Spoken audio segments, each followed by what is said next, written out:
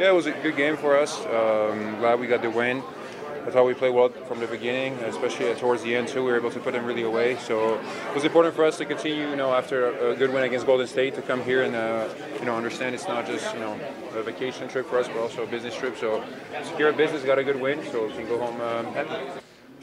I mean, in its simplest form, winning games. Just being a little more consistent. We've shown this year that we can. We've beaten some of the best teams in the league record-wise. Just having that consistency, I think, and showing up every night, being ready to play.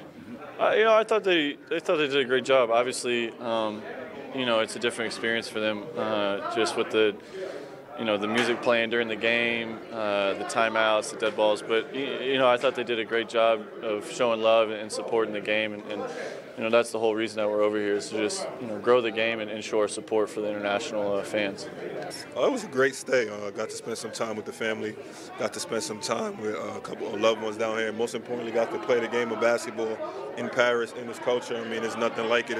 It's unbelievable. Can't thank the NBA enough for, just having us come down here and being able to play a basketball game in Paris and being able to see their culture, and for them being able to embrace us as well, it's a blessing.